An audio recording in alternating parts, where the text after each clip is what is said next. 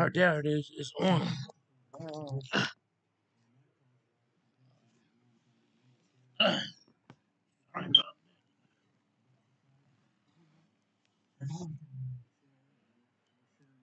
Sorry about that.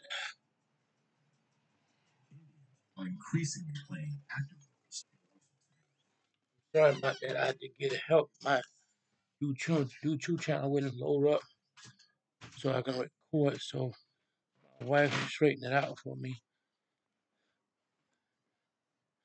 Sorry about that. Hello, welcome to my channel. My topic is today about the Indians in Oregon State. I think I'm saying that right. The time now is 7:07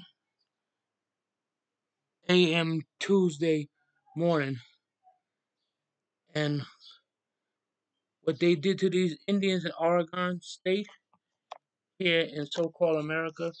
Why you gonna take away somebody recognition, federal recognition? Actually, in reality, it's a bunch of bureaucratic bullshit. Um, Indians didn't need no federal recognition because they was here. We was here first, and I don't like that. They were trying to dictate to tell people who they are. They do that to all people of color, especially indigenous people. And I had it with the people and stuff like that. That's why I wear war paint every day. I'm at war, you know, with the government and all this bureaucratic crap they be talking about. Before I go on, I must give praises to the Most High, as my Lakota brothers say, Many Machone, water is life. Without water, you can't survive. If you like what I'm saying, comment and share and subscribe. I also have a GoFundMe page for my Indian brothers in Pueblo Village in New Mexico. They need stoves, so the stoves used to cost $3.95. I don't know how much they is now. They need help. When I get up with my money right, I'm going there in person to help them buy the stoves myself to make sure they get them, stuff like that. But what I was getting back to, they always do that. Anything in America, like when I went to the hospital, they had put on my wife trying to they try to assume what you are, and they don't ask you, so they put down there that she was white. My wife said, "I'm not white. I'm an indigenous. I'm Cherokee and Shoshone and stuff like that." When I say Shoshone, people don't even know what I'm talking about. That's the plains. These Indians come from Wyoming and places like that. When I said planes, a lady said, "Oh, you talking about an airplane?" I said, "No. See, people don't hear about the other parts of the United States. They just hear about this side." But like when I went to Fox with the casino, and the lady I was checking in, me and my wife and son, do you have a tribal card? Because when you have a tribal card, you get like a discount on the room or something. So I said, no. I said, my face is my introduction. So the manager said, give him the rate. Why you asking somebody something like that? And and and they got a lot of nerve.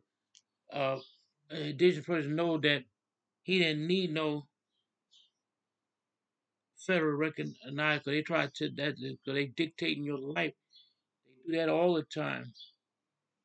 That's why a lot of Indians live off the grid right in California. They have nothing to do with the United States government because they don't treat people right. And you would feel like I got upset yesterday, but I calmed down. You would feel like people color outcast you. I had went to the church gave a barbecue cookout. I didn't know you couldn't go there unless you was so called black because they don't know what that mean either. So I don't know what the problem was. So when I asked for a burger, I could see they were looking at me. I felt like I was, out of place. It's like you in a classroom with just white students. You don't want to look around. You would feel out of place, but I should have no reason to feel out of place because they people of color too. And what their people went through wasn't right either. So y'all gonna try to put that white mentality on me with that they embedded in y'all brains. They didn't. So I asked for a burger. She gave it to me. So I already got bad vibes. It's like a dog or a cat. Any animal, if he feel that your vibe ain't right, he not gonna come to you no matter what you say. So that's how I felt. I said, "Can I have a burger?" And she said, "Sure." Then I came back. I said, "Could I have one for my wife?" She didn't want to give it to me. And so I went on to ask the pastor. I said, I didn't know he was a pastor. He said, "Yeah, this is you the second person came to me and said that the food supposed to be for the community. Like a lot of people home they live in shelter, they don't have food. In some shelter they don't have cooking facilities, so they don't eat like a person. Like I have a refrigerator, apartment. Everybody not fortunate like that. 'Cause I was homeless in New York. I know what that feels like. So she didn't want to give me this burger, and she said, Is you an Indian?" I said, "Yes." "Won't you go to your own people?" Like that was just for blacks only. And so I walked away from her and the pastor. I said, Jesus, when he walked the earth, he didn't put a limitation on food. He fed everybody, regardless what color you was. He didn't see color back then. But now everybody see color today. And that's what messing up the world today. People hate one another. They don't put that in your mind. You got blacks that don't even like other blacks. Girl told me they don't. That's that white mentality that they put in them. And but what I'm saying, this is going to be called forgotten Indians and forgotten indigenous people. But some Indians, I prefer to be called indigenous, but since they don't put it so much, people ask me why I'm an Indian. I said, yeah, but the Indians really is from India, places like that. Columbus did that. Like I said before, many times in my other videos, he did that. But he didn't want to. The navigators didn't want to take him where he wanted to go, and the navigators on Christopher Columbus ship, they was called the Nino brothers. It was three brothers. They was black, but they was raised by Spaniards because they were slaves. That's why they spoke Spanish. Columbus wanted to go to India and Japan. If he had went to Japan, we wouldn't been hearing about him no more. Because the Spanish did not like the Japanese.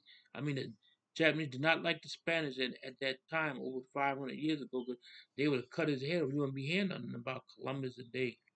They make him out a martyr. He wasn't nothing but a butcher, a murderer, and a slave trader. He had slaves too. They don't mention that.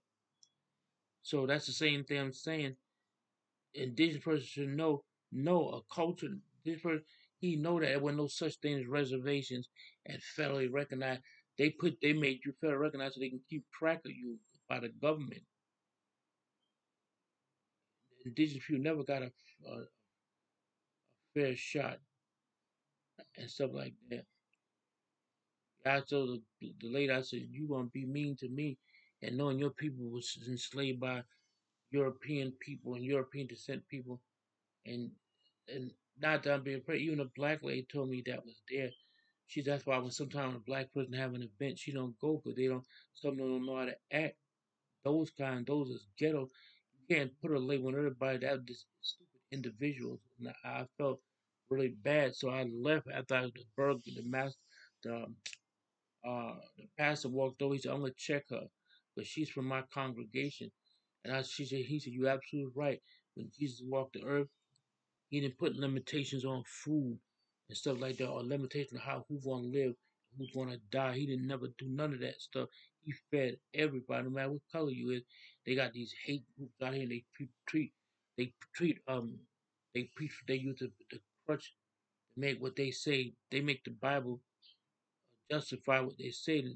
When they be saying they don't hate people, they really do hate certain people. But the creator that created you had to create the people that you hating and stuff like that. And people like my mother said, when a person um fixated on one thing, always talking about gay people this, gay people that, on the 9 out of 10, he's there undercover himself. That's why he always, every time he get a chance, he'll blast a gay person. They make it like everything is from the Bible. That's come from his own minds and thought. That's how he really feel.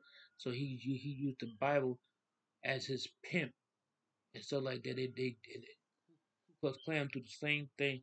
How you gonna preach from the Bible telling people that black people, the Bible's not for them? That is a feeble, dumb-minded, stupid person like on Martin. He said, criminal mind is a stupid mind. It is. But I was saying, don't let nobody tell you who you are. They'll try and dictate you. It's like my Indian brother Lightfoot. He played Indian the cover. He said I heard him make a speech one time. He said I don't need no tribal card, you know, to know who I am. That's the man trying to tell you who you are. He's making you be what you are under his rule. Like when you go to school, everything. I'm not being racist, but everything you learn in school is a white people stuff. You have to learn their stuff and your stuff. That's why this girl told me she was trying to make me get jealous of her. Why? If you got a white boyfriend, I seen many of that. I got white people in my family. So she said, me, I said, I looked at her, I said, I got a bachelor's degree. I wouldn't have had if I'd have messed with a black man and stuff like that. Let me tell you something. That bachelor degree you got, that doesn't mean you got a degree in white man knowledge, but that's his piece of goddamn paper. And I'm not speaking bad about nobody, but that is. That's why you must learn Spanish in school or French. Those are the conquerors that came here. So that's what I'm saying. More power to people when you do that. I don't judge anybody, even if a girl had 6 boyfriends, I wouldn't judge her. It's not my place to judge her. You can just pray for her soul and her spirit to get free of this lynch. Or, that's, I hate men's like that. So that's it for now. I just want to put that little snippet out there. And I hope everybody have a blessed day. Donadai Wando. Take care and have a blessed day. Yawish mean thank you. And Hone mean goodbye. So I'll talk to y'all later. Thank you very much and have a blessed day. Thank you.